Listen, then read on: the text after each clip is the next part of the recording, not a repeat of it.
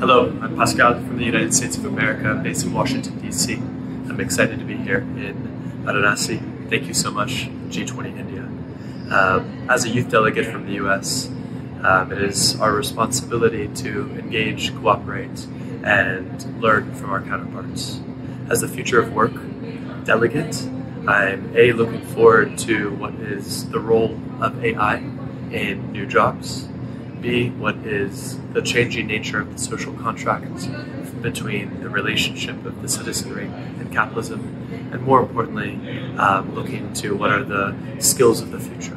So today we had the opportunity to go to the India Technical College, where we saw all of the unique engineering, technological feats.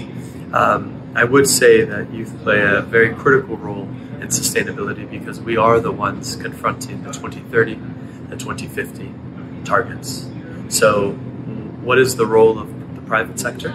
Well, business has to take responsibility to create healthier markets, to restore the moral obligation to compete, to achieve equitable outcomes for all populations.